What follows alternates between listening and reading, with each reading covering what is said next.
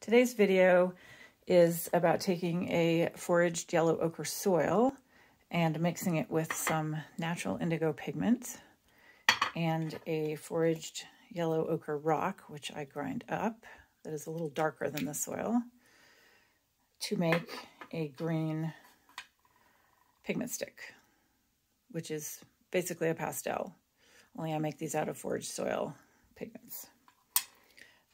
For those of you who don't follow me on Instagram, you can find a lot more of this kind of content on Instagram. I post quite a bit there, videos, and I take the foraged local soils and rock pigments from near my home in Montana, and I use them to make handmade watercolors and what I call pigment sticks, which are basically pastel drawing sticks.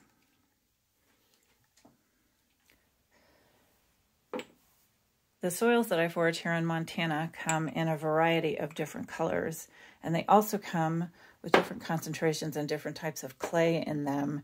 And what that does when I make a pigment stick out of them is depending on the amount and type of clay that is in each soil, it changes the consistency of each pigment stick. And what I mean by this is that some of these processed soils, I end up with a pigment stick that is quite soft and you can almost completely rub off.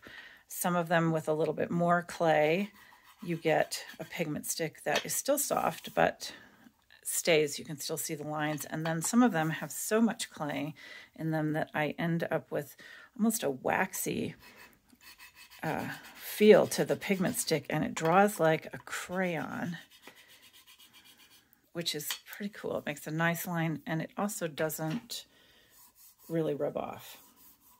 So when I'm making my pigment sticks, depending on what I'm looking for, I sometimes mix different soil samples together so I can get the consistency that I want. And the yellow that I'm using today is a fairly soft, but not too soft. It's this one on the top here, color. And so I am gonna try to find a clean finger first, and I'm going to mix it with the blue and this yellow to make the green. Because these two pigments are kind of grainy, I have to make them into smaller particles for them to make a good pastel pigment stick. So the first thing I'm going to do with them is mull them up using my glass muller here into a fine powder. Basically, I'm just grinding them together with some water until they are smooth enough and small enough pieces that they will mix really nicely with my yellow soil. And I will also, not sure how green this is going to be. I may have to add back either some of that yellow or some of the blue.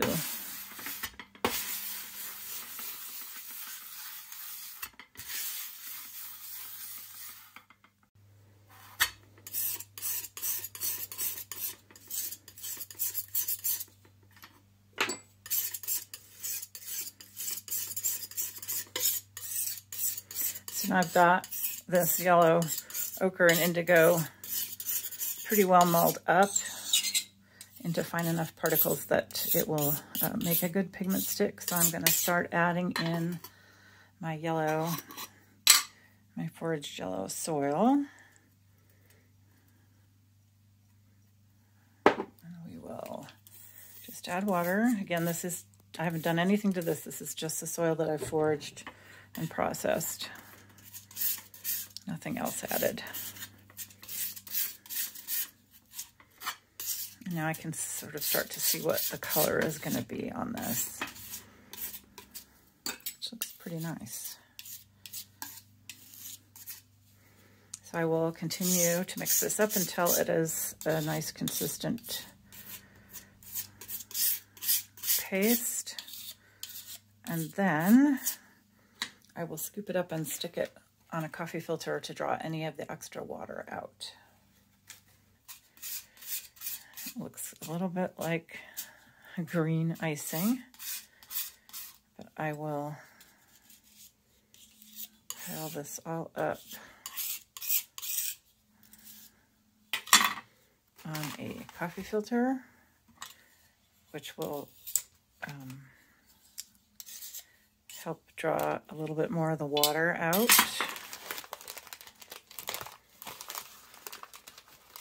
Until it might be good enough to work. Sometimes when I do this, it's very sticky, and so I just have to let the coffee filter draw the water out, but this actually is dry enough to form into a stick. So I have my little wet pigment stick that is dry enough to handle. You can just roll them up, let them dry slowly like this, but I like to make them square because then they don't roll off your table. So I've just made this little set of molds for different sizes, and I just use little bits of wax paper and I start shaping it in here. So just kind of press it in to the biggest one here first. And then this is the size I want right here.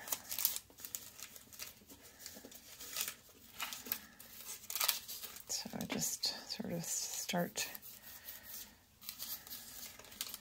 gently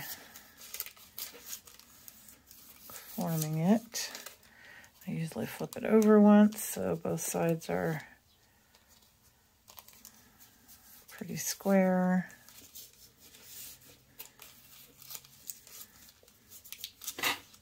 And grab just something flat.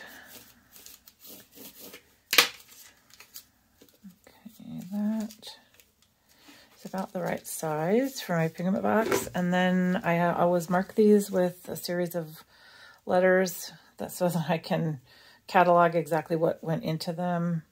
And I know that this is my yellow pigment plus indigo. So this is just one of those handy things you can, it's like a band stamp, I think that's what it's called. You can change the lettering on it. So I will mark this. Then I just have a couple of pieces of drywall because they are very good at soaking the moisture out of things. I use them, when I do pottery. The other thing it does is it keeps it flat so they don't, so this doesn't warp. And what I need to do is grab a couple of my already made pigment sticks just so I've got something else to balance this on. So I will let that sit overnight, and in the morning I'll be able to take it out and let it dry the rest of the way. It's been about 12 hours since I made the pigment stick, and it is almost dry, not quite, but I can leave it out now. It's dry enough that I can leave it out and it won't warp or crack. I did yesterday make a slightly smaller one that I was able to just leave out so I can check the color this morning.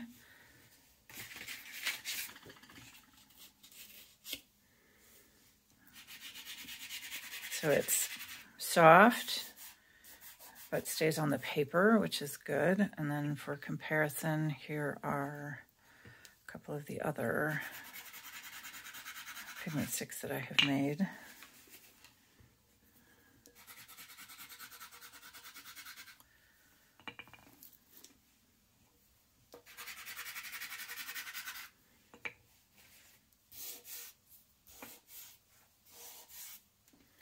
So that's going to be a good addition to this set of colors.